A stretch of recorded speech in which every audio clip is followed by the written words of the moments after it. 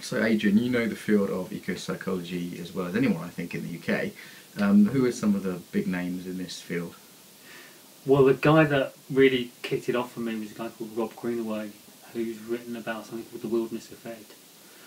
When I was reading that, I was actually living out in the woods, and it was happening to me. I read this chapter, and then like a couple of months later, was going, "Oh, this is weird. I'm getting that happening to me." What? So he's really crucial. What's that effect? It's called the wilderness effect. The wilderness effect. What happened with Rob? He was teaching at the university, and he started taking students out into the wilds for days on end, sort of maybe a week, maybe 2 weeks.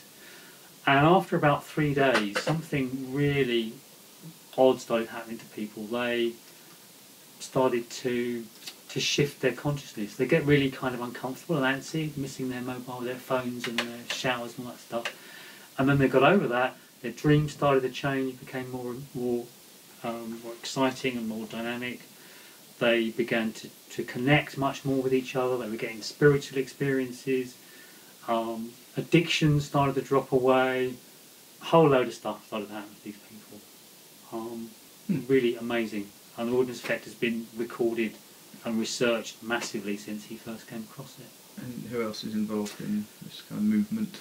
My next person I came across was a woman called Maryjane Rust, who's one of the big names in UK eco-psychology. She's a Jungian psychoanalyst. She's edited a couple of books on it and has been quite a key player in the UK eco-psychology movement.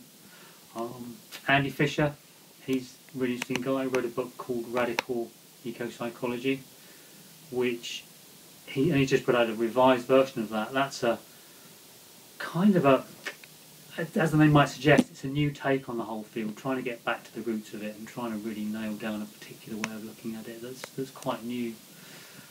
Nick Totten, an embodied psychotherapist, he's trained with Reich and he's brought a very embodied dimension to the whole of eco-psychology.